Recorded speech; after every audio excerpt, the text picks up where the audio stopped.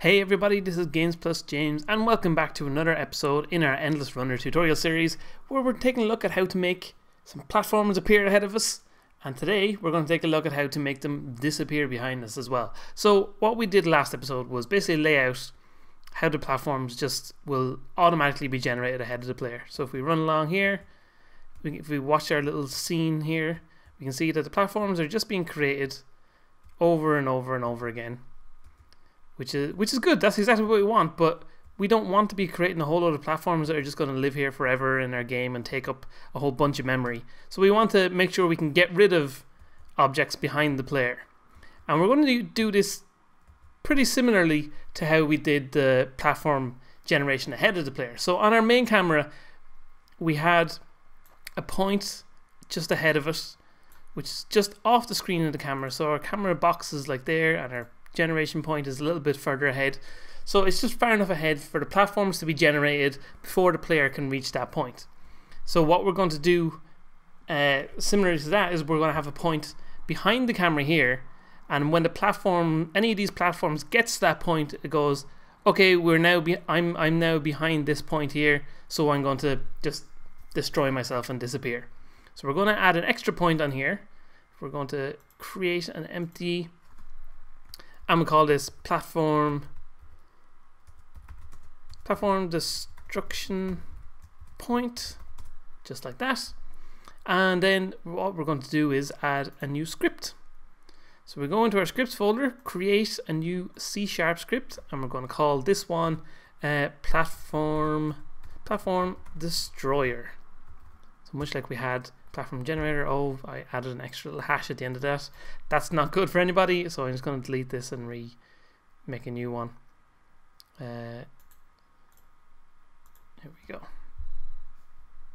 If it will catch up with me. Sometimes it's a little bit slow, this computer. Platform destroyer. And this time I managed just to press enter properly this time. So we're going to open this up in MonoDevelop. Give it a second here. Come on, open up for me. And this is going to be a super straightforward script. So this script is going to be attached to each platform itself. So if we go to our platform destroyer here, we're going to need to look at that point that we just created, the platform destruction point. So we're going to need something to reference that. So we're just going to say public game object. We'll call it the same thing, platform destruction point. So that's the only variable we're going to use here. That's the only thing we're going to need, because we're just going to determine when that point is behind the platform that the script is attached to. So in our start function, we need to know, rather than having to go and hook up, drag this destruction point into every platform. What we're going to do is when it starts here, we're going to say platform destruction point is equal to game object dot find platform destruction point. So platform destruction point there, that's the exact name that we've given this object here, and we need to make sure we use the exact name for what we've got here. So we'll close that quote and close that bracket. So what game object find does is it'll just say, okay, so our platform destruction point is currently empty, we need to fill it with something. So we're looking for a game object and we want to find that, and then what it does in here is say find any object that has the name platform destruction point. So then straight away when the script starts, we'll have found that point. So then from that stage onwards, we can do a simple little if statement here, which will just say if transform dot position dot x. So if the x position of this platform is less than platform destruction point dot transform dot position dot x. So what we're saying is if the x position of of this platform here is less than the transform the platform destruction points X position, and as we know, that'll be slowly moving along like this. So as that moves, and once it gets to like here, the platform will say, okay, now I'm behind that point, so now I'm just going to destroy. And to make it do that, we're going to put some curly brackets here, and basically we only need one line here in the middle of this loop, or this statement, which is destroy game object.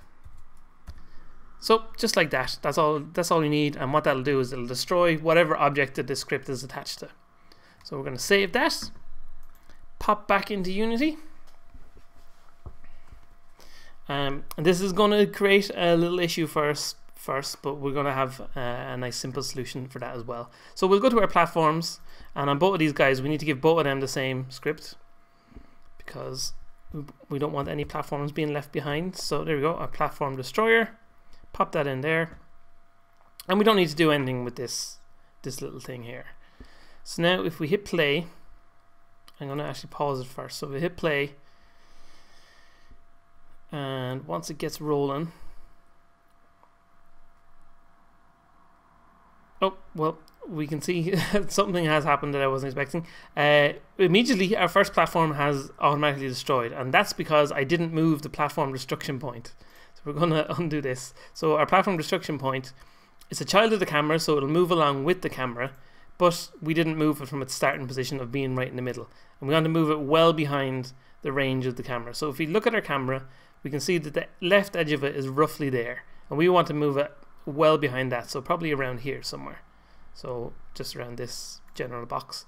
So we'll pull this back to there, switch back to the camera. We can see the point is well behind that, so now we can be sure that any platforms won't be destroyed until they get to that point.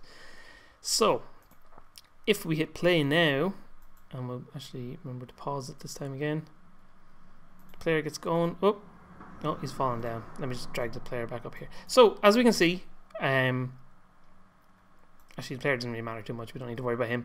As we can see, our platforms have been generated ahead of us, and our first platform back here, this guy, where is he? This guy here, he's still there, he's perfectly fine, because our platform destruction point is all the way back there.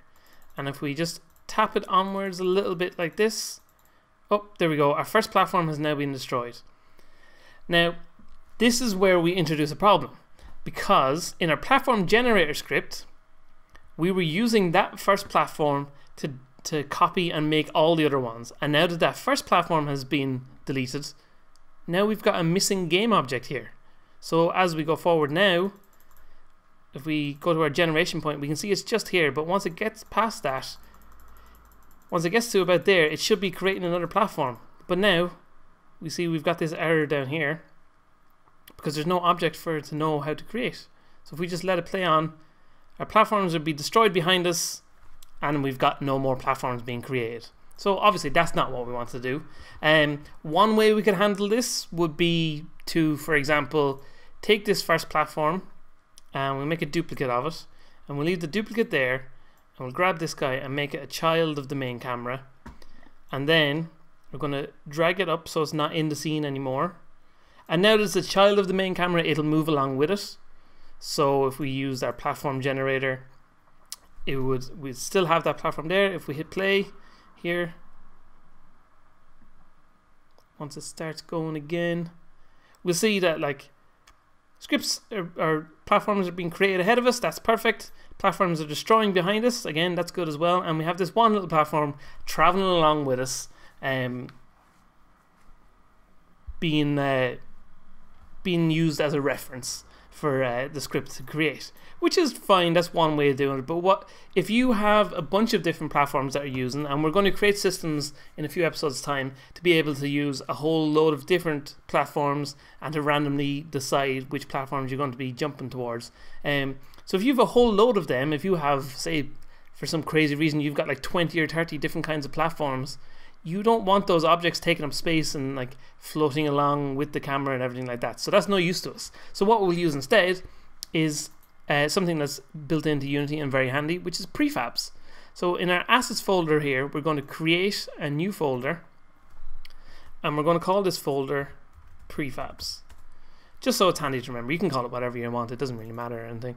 And basically all we're going to do is grab this first platform and just drag it into there like that, so that what this does, it creates a prefab of the object. And if we can manage to go back to the start here, basically a prefab of the object is just a copy of the object, and you can drag it back into here and just create as many copies as you possibly want, and it automatically creates them. So now that we have a prefab, we can delete that, and we can delete that one there. And now our platform generator has no game object in it, so we can just use our prefab, drag that in there like that.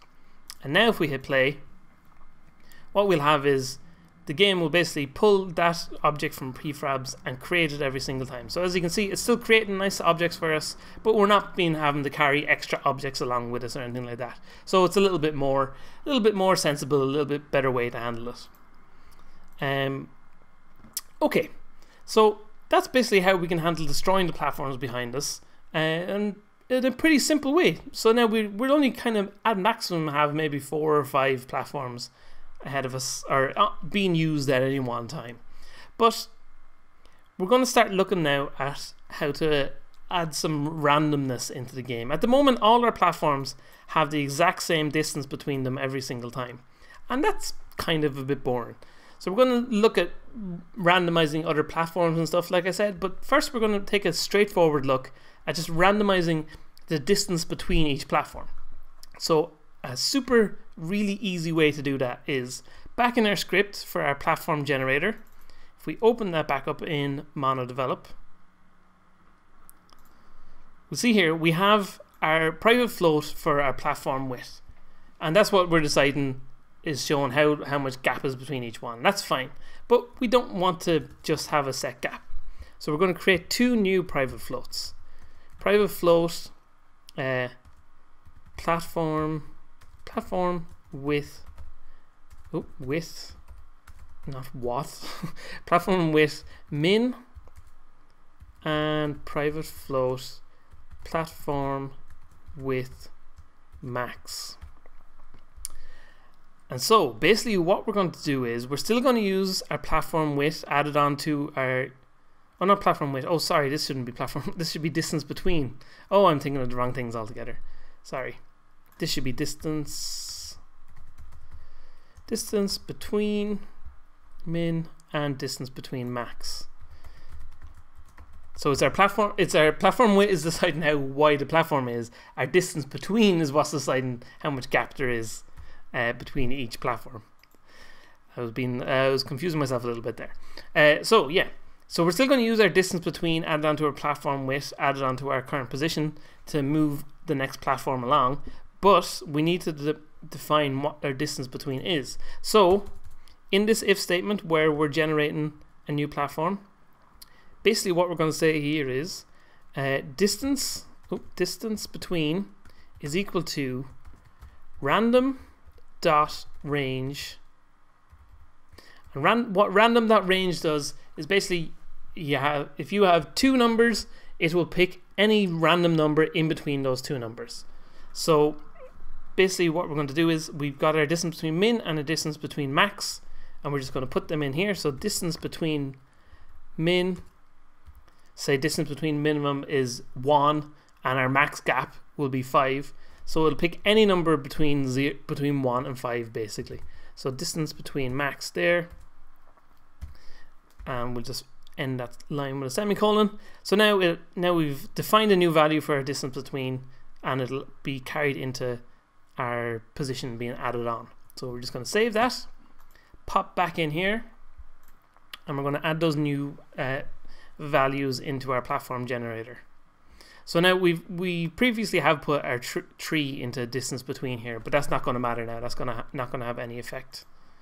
Why is it not? Oh, I don't know why I set those to private. They should be public so we can actually do something with them. That was a silly little mistake. Obviously, if you have a private float, you're not able to enter any numbers for it, so they'll just be 0 forever, and all our platforms will be stuck right beside each other. But what I was saying, yeah, so our distance between value that we've already given here won't have any effect now at all. We could set that to 5 million or however many zeros that is, I don't know. So our distance between minimum we'll set to 1 and our maximum will be 5. Actually, just to make it a little more obvious, our player won't possibly be able to cover this distance of 20. Actually, let's give him a little bit of an extra ability to jump and see if he can be able to make any big gaps. But yes, so you should be able to see a variance in the distance between these platforms now. So if we press play, the first one will still be there just like that. But oh, look there, you can see already that we're getting huge gaps, tiny gaps and middling gaps. It just adds a little bit more of a adventure to the game. Let's try run it again, and hopefully this time I'll get the player going before he falls down to his doom. Oh, that's a big jump. Oh, not quite big enough. But yes, as you can see, so the idea then is to kind of fiddle around with this until you get a feeling. Like I said, the distance between obviously didn't have any effect at all. Once the game starts running, that number gets changed automatically. I just failed terribly at moving the player down there. Let's try one more time. Whoa. I barely caught the side of a platform, and that allowed me to jump an extra time. But there you go. That's how you can add just a little bit of random into your game. And next time out, we're going to take a look at adding some more random abilities into the game itself. So thanks for watching, everybody, and I'll be back soon with more tutorial goodness. Thanks for checking out this episode, and if you want even more Games Plus James goodness, make sure you hit those subscribe and like buttons. You can also find me on Twitter and Facebook by following the links on screen, where you can find out all the latest news about the channel. And if you want to help support the show, check out the Patreon page, where you can get exclusive content in return for helping make the channel even better. Thanks for watching, and stay tuned for more.